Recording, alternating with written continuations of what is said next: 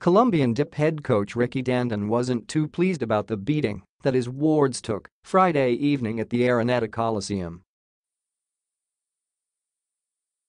Against the Alaska Aces, Columbian absorbed a 31-point defeat, 134-103, to drop to 2-2 in the 2018 PBA Commissioners Cup. It was a surprising turn, since they had won 2 of their first 2 outings in impressive fashion and were coming off a 20-point win over NLEX back in April 28. After 3 games, the team didn't show up. Yun Lang Yun, they didn't show up. A visibly frustrated Dandan said as he exited the Araneta Coliseum in a hurry. Trailing by just 3 at the end of the first quarter, Columbian saw Alaska soar to a massive 73-37 lead at halftime, led by Vic Manuel's 13-point second quarter.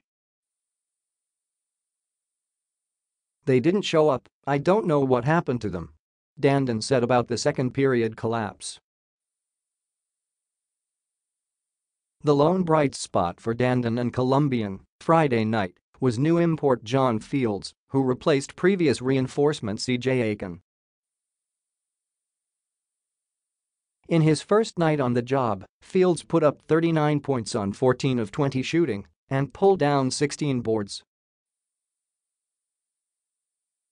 Talking about the decision to replace former import Aiken, who averaged 15 points and 20 boards in 3 appearances for Columbian Dyip, Dandan highlighted the need for an inside presence, both defensively and offensively.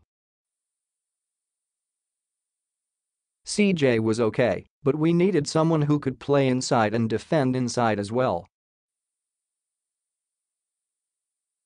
Considering that Fields just arrived this week and hasn't fully adjusted to the team, the 39-point, 16-rebound night was a welcome sight for Dandan, in spite of the blowout loss.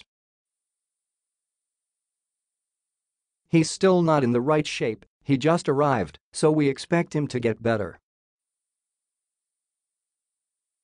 Dandan said. Dandan, Fields, and Columbian will look to bounce back when they take on rain or shine on Wednesday, May 9 at the Mall of Asia Arena.